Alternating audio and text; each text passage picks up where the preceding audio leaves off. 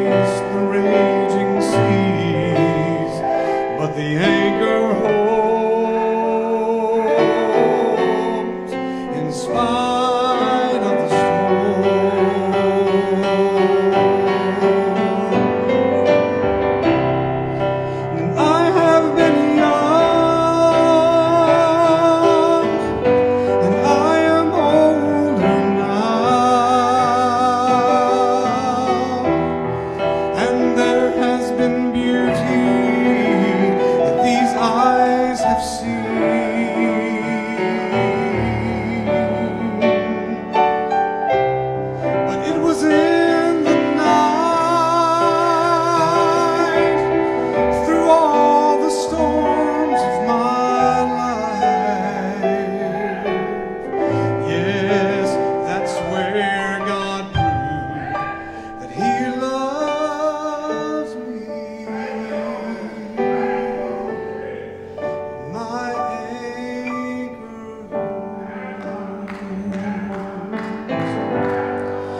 the ship's been battered,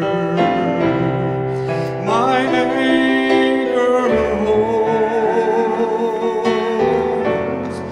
though the sails are torn. I have fallen on my knees as I faced the raging seas, but the anchor holds in spite of the storm. And we have fallen on our knees as we faced that raging sea, but our anchor holds in spite of the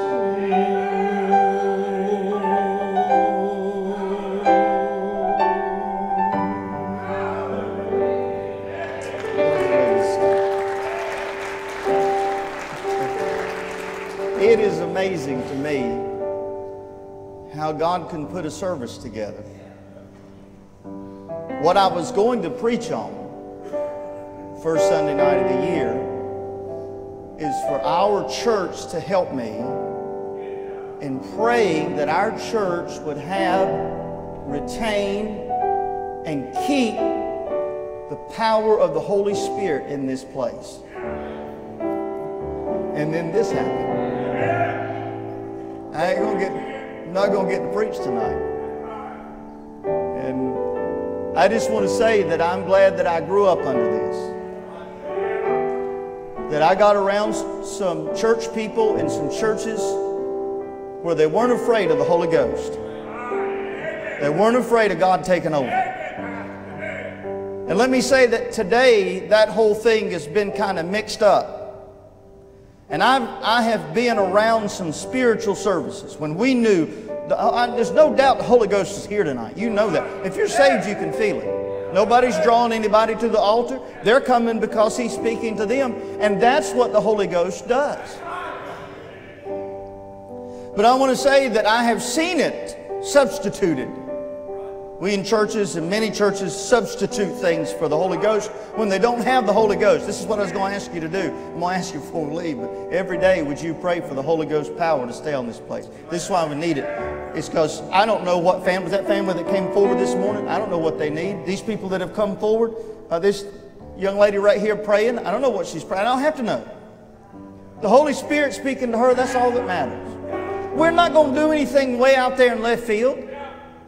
We're not going to substitute the presence of the Holy Spirit for an act of the Holy Spirit, because the Bible says when the Holy Spirit comes, He will not speak of Himself, but He'll speak of Jesus.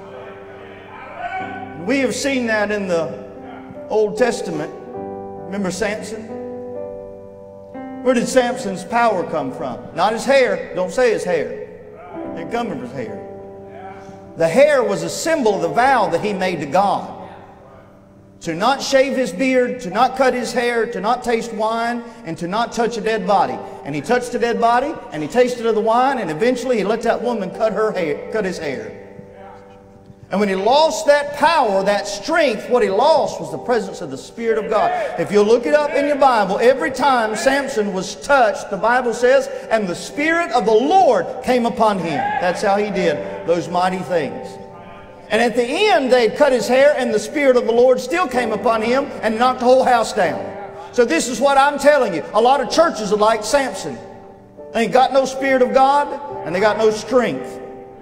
If Temple Baptist Church is going to have the power of God on it, we've got to have it with the Holy Ghost of God.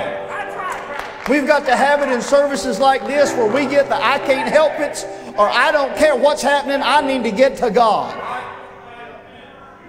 I can tell you a couple of places you're not going to see the Holy Ghost. And some of these so-called churches that have accepted the gay lifestyle and put homosexuals in their pulpit, what is that denomination? Well, the United Methodists have accepted, who is the Episcopalians? They don't know or have, and I'm not saying all of them, I'm saying they don't know or have the Holy Spirit, Because there is nobody that has the Holy Spirit that knows what happened in Genesis 19, and God destroyed 2 cities because of homosexuality, that would accept homosexuality inside their congregation. If they got any Holy Ghost, that Holy Ghost is going to run it out. Not the sinners. They're going to deal with that sin. I'm just telling you, it's time in this world that we have churches with the power, so much of the power of God on it. People know it when they come on the parking lot and when they come in the building. They can feel God whenever they get here. I got so much I want to preach. I don't want to preach. I just want to tell you what God showed me this week. The Bible says in Luke chapter 1, when the angel spoke to Mary, it said that which is conceived in thee is of the Holy Ghost. Jesus was filled with the Holy Ghost.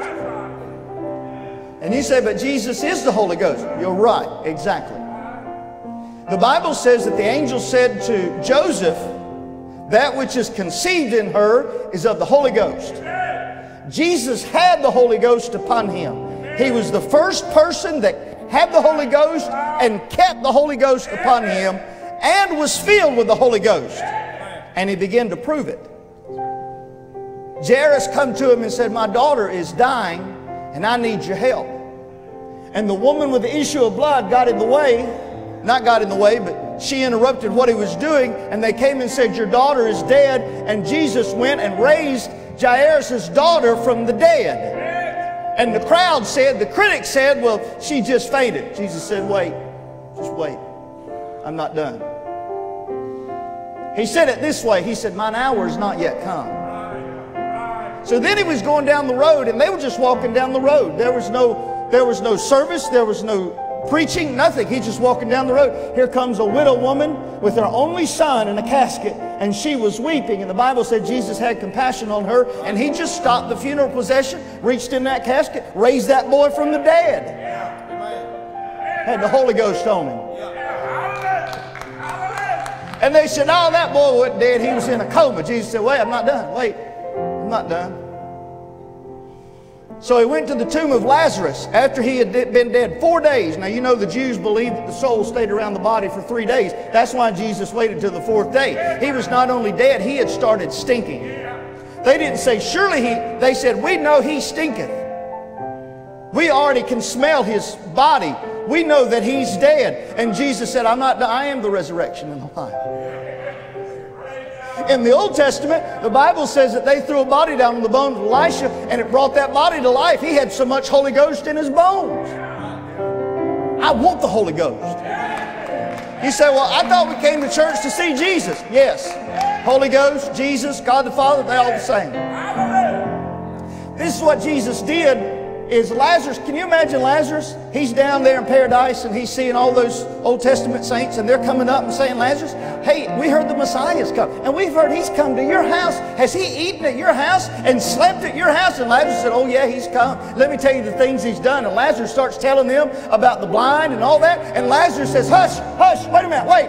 Somebody's calling me.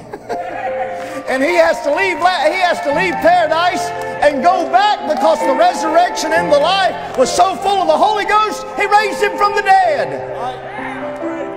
And the Jews said in John chapter 12, that's John chapter 11, John chapter 12, they said, now we're not only going to have to kill Jesus, we're going to have to kill Lazarus. It was nothing to the Jews to kill a man. They didn't care. They weren't, you got to understand, they were sinful. They were religious and sinful. They didn't know God. That's why John kept telling them to repent. They killed John the Baptist, didn't think a thing about it. Killing Lazarus is just killing another one like they're going to kill Jesus. And in chapter 12, at the table where Lazarus was sitting, they had already planned on killing Lazarus too.